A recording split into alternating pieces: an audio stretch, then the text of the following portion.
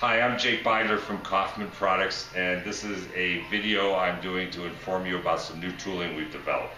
As you are aware, on some racket pinions where the teeth have been forged onto the bar, you cannot remove the main casting seal off the bar in your normal way, so you have to remove the piston off the bar and then service the seal. In the past, we were providing you with a rolling tool where you could come in and roll this piston back into the groove when you were done doing it. We are not really happy with how this tool performs, and so what we have done is gone out and developed tooling where, like the OE, you will swedge the piston back onto the racket pinion bar. So we are providing you with a total of 6 swedging dies for the different diameter bars, and a base plate and a pressing plate. So like I said, when you use this tooling, you will slide the swedging tool over the rack bar, and with a hydraulic press you'll be able to press this and swedge the piston back into the groove on the rack bar rather than the old way of rolling it.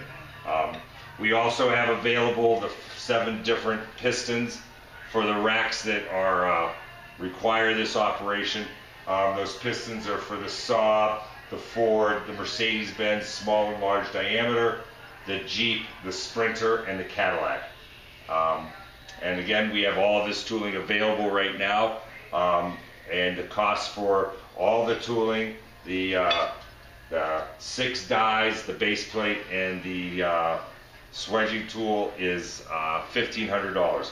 This tooling can also then be used to tighten pistons that are loose on a rack bar, which you'll find on a lot of your GM and Ford racks, where you'll actually come in and can swedge this piston back tight again instead of trying to roll it, which does not work very well because the piston actually travels and rotates on the bar.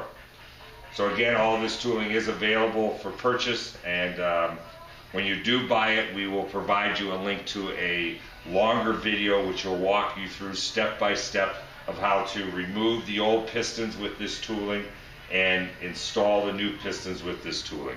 It works very, very well, and I'm sure you'll be happy with it. So again, the tooling is, for all the tooling is $1,500 and is available for purchase from Kaufman Products.